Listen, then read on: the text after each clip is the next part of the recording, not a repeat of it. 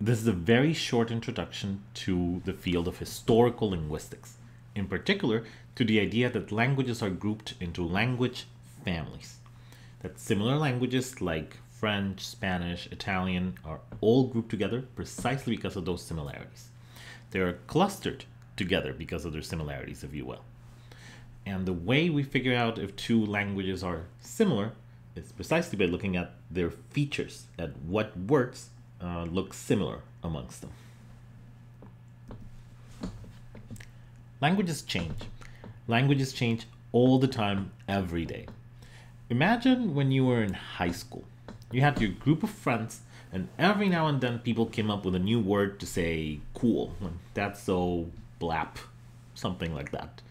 And the idea was, for people in the know to say, oh, that's so blap. Oh, the blap thing last night. For your friends to know the word, and for your mom not to know the word. If you caught your mom saying, hey, I saw something that is so blap, you would go like, oh my God, Mom, please don't say that.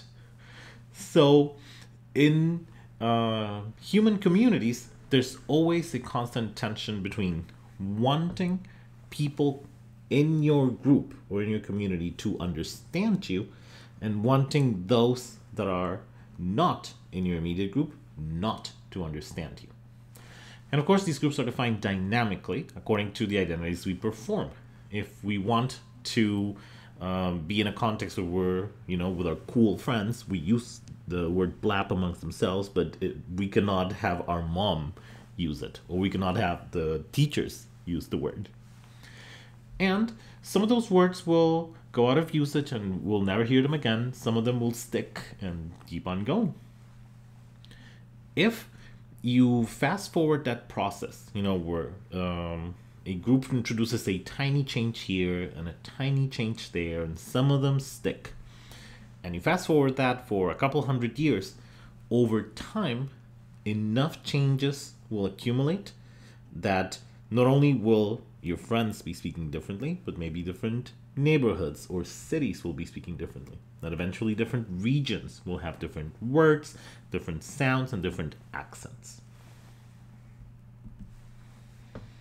Indeed, not only words change, but also the way we produce sounds.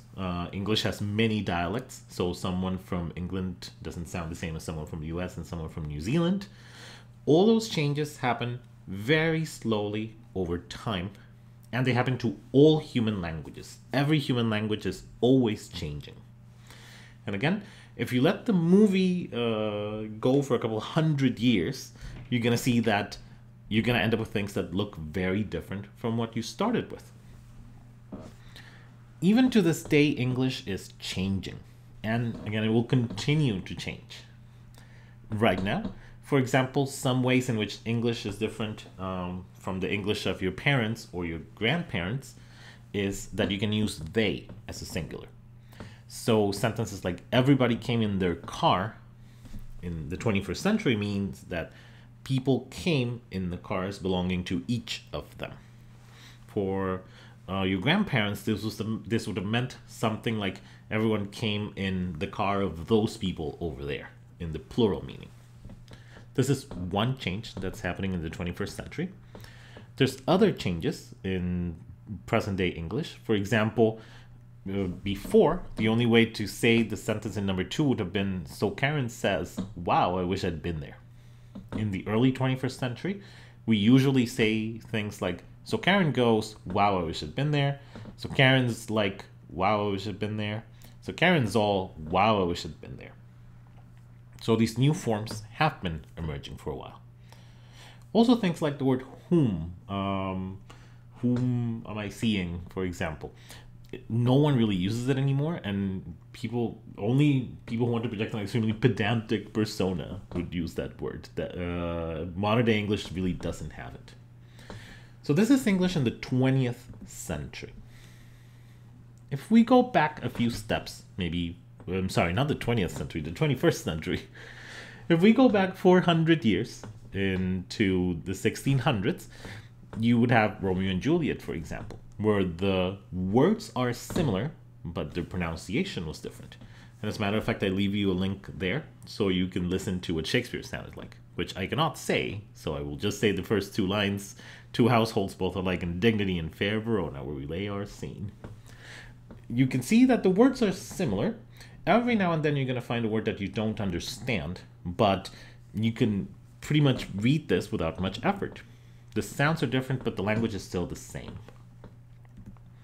Let's go back a little bit further, maybe around 600 years. These are the first lines of a book called the Canterbury Tales. And the first lines would have sounded something like this. One that April with a shore sote, the drochte of March had perced to the rote, and bathed every vein in switch liquor, of which virtue engendered is the floor. When April with its sweet-smelling showers has pierced the drought of March to the root. So you can see that, first of all, it sounds very different. Second, many of the words are different. For example, sote at the end of the first line would mean sweet. Also, the positions are different. We would say sweet showers. They would say showers sweet, shore sote. So 600 years has meant quite a bit of change for English. Let's step back even further. This is from about 1,000 years ago, from a poem called Beowulf. And the first lines are, Huet, wegardena in gerdagum, theotköninga thurmgefronum, huda ethelingas elem fremedon. Lo, praise of the prowess of people kings, of spear-armed Danes in days long sped. If you look at this language, first of all, I wouldn't understand anything if you place this in front of me. The words are really different. Second, if anything, it looks like Icelandic or German or Scandinavian language. This is not an accident. We can find many words in languages like German and Icelandic that are very similar to words in English. And the further back we go, the more all of these languages are going to start resembling one another. In modern day English, the word fish, for example, is very similar to Dutch vis, German fish, Danish fisk, Swedish fisk, and Icelandic fiskur. And in an older stage of English, it was pronounced fisk, like in Swedish and Danish, for example. You can see this written in runes in this object, the Frank's casket, which shouldn't have the apostrophe. The first four characters are the runes for fisk.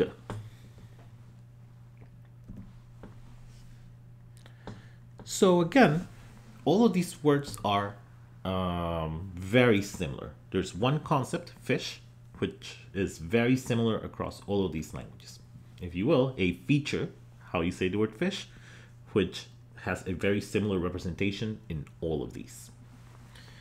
These would form a group called the Germanic languages. As you can see, Germanic languages include German and dialects of German, English, Icelandic, and the languages of Scandinavia. But Germanic is just a tiny component of a much larger family called Indo-European. So sometime around 5,000 to 7,000 years ago, somebody must have spoken some language called Indo-European. And then the group of people that spoke that language separated. Some people went as far down as India, for example. Some people went to Italy. Some people went to Central Europe. And as they went along, their words started changing. Again, same process where you had some words in high school that you used with your friends, but not with your mom, for example. All of these tiny changes in pronunciation, in words, added up over time. Sometimes change is accidental, like a biological mutation. You have a baby that instead of saying R, you start saying R, for example. So for the people who spoke Indo-European, they must have had a word for I, like ego or eghom. The people who walked to Italy, as they went along, that word changed from eghom to ego. And then from Italy, as people went into Iberia, into other parts of Central Europe, the word ego from Latin changed into yo for Spanish, eu for Portuguese, je for French, io for Italian. Going back, people spoke Indo-European and the word I was egum.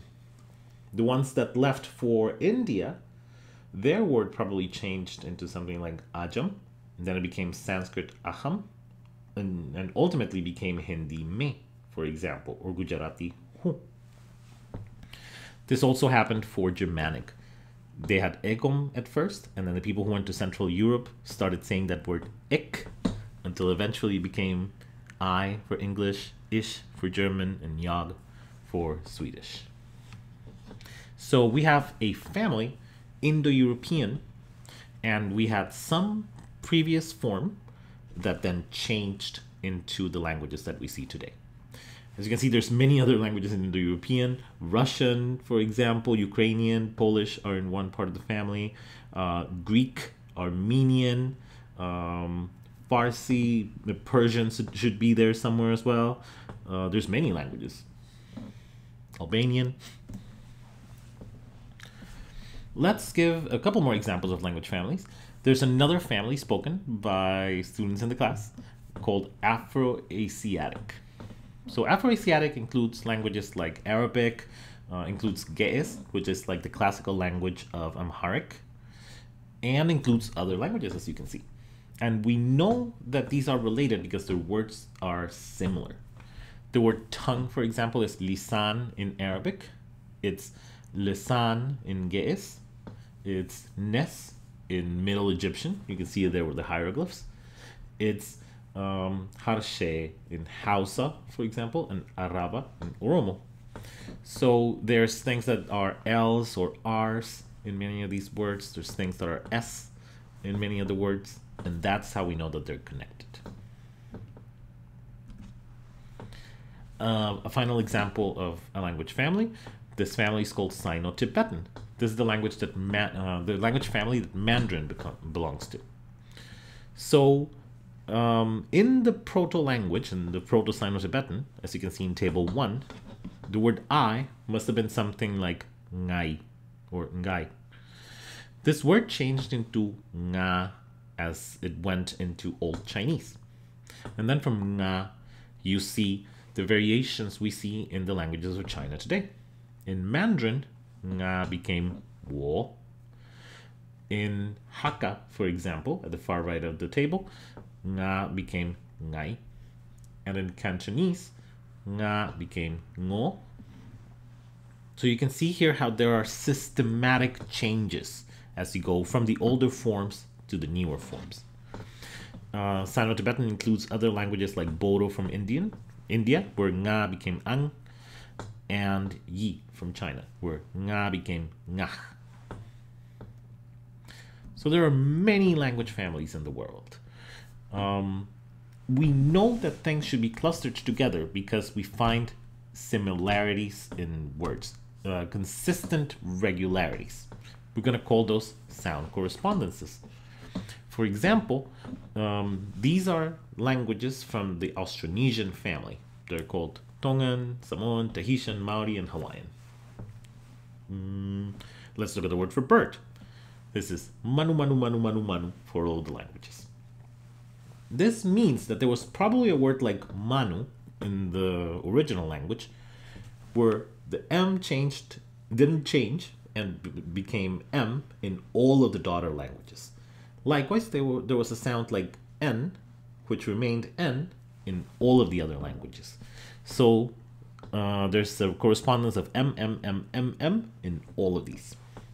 And by the way, when you have a feature or a word that has related forms, we call that a cognate. So so Tongan manu is a cognate of Samoan manu, and of Tahitian manu, and of Maori manu, and of Hawaiian manu. These are cognates. And that's how we're going to cluster a language family, by finding cognates. Sounds can change. The word for canoe, for example, maybe was something like vaca or waka. It had some initial sound that became a V in Tongan vaca, in Samoan va'a, in Tahitian va'a. That same sound became a W in Maori waka and Hawaiian wa'a. So whatever the original sound was, there's now a regular correspondence between Tongan and Samoan and Tahitian V and Maori and Hawaiian W.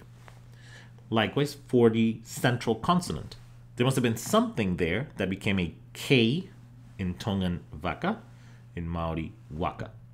And that same something became a glottal stop in Samoan va'a, in Tahitian va'a, and in Hawaiian wa'a.